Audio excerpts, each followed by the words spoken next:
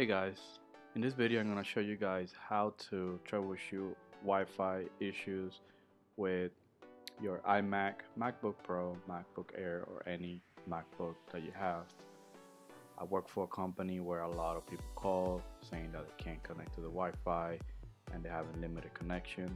So in this video you're going to see how to look for the common things that fixes the problem.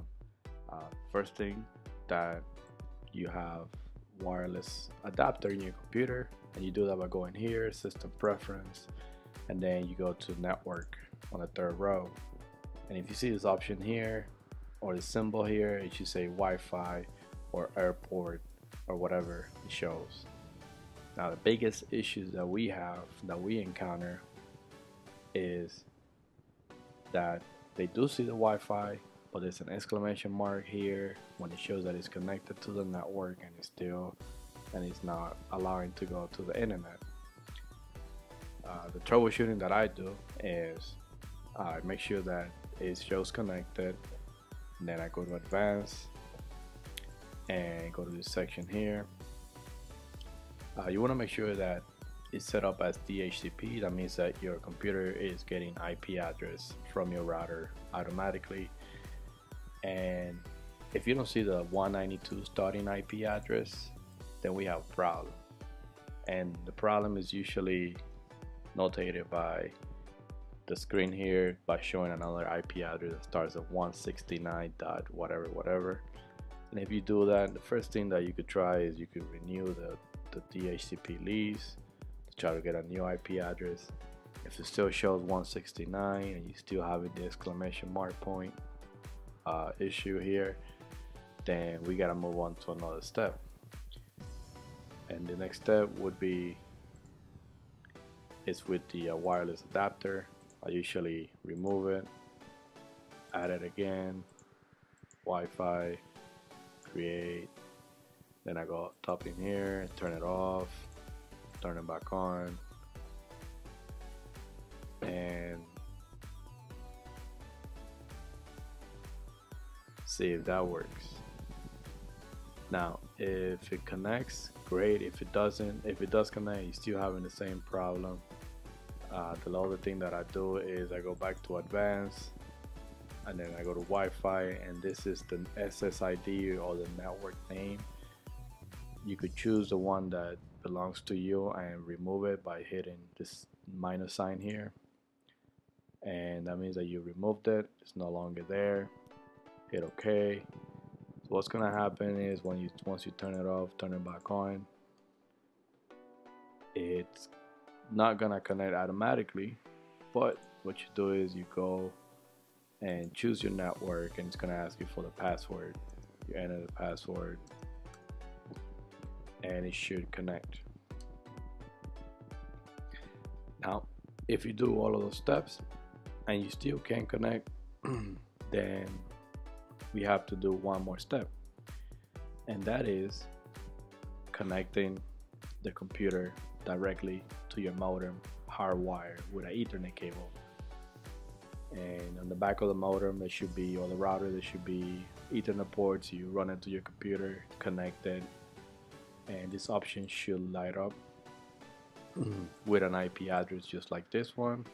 And if you do see that IP address, then you want to go back to advanced, TCP IP, and you go to router. This is the information that you need. You copy it because we're gonna do something else with that. You go open your web browser and open a new window and then paste that information in there.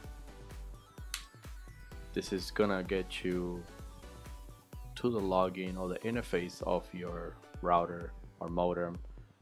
And if your Wi-Fi is provided by your wireless provider, this information may be different. But if you have a personal router and you don't know how to log in or how to get the password, you don't know the password, then you could do a Google search and just search for router passwords. Go to this website. First link says routerpasswords.com. Choose your router. client password, and then username and password will be shown in here. And if you don't see your model, you could try and see if these combinations work for you. If not, you could just do a direct search. Like I have a Netgear R7000 and then password, and then Google sometimes will give it to you and stuff like that. So once you get that, you log in. With Wi-Fi, the only thing that I do is my interface is different, maybe different than yours, but I go to advanced and or wherever you see a wireless section or the wireless option, and you want to select that. The first thing that you want to change is your wireless channel. Channel is pretty much the channel that the frequency chose to be transmitted on, and it's usually automatic. I don't like automatic because it switches randomly and you don't know precisely when it's gonna change and if that channel is congested. There's applications out there that you could scan for all your networks around you and which channel everybody's on. The top channels to use on this frequency on the 2.4 will be channel 1, 6, and 11. And there's two frequencies because it's a dual band modem, and there's a difference between the two. I'm not gonna go too much details about it here. This is just troubleshooting for the Wi-Fi.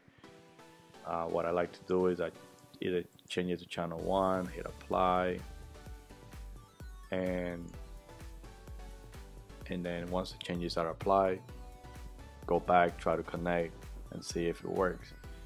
And the reason why you want to change that is because channel is the option that most of the time affects your service or your wireless service.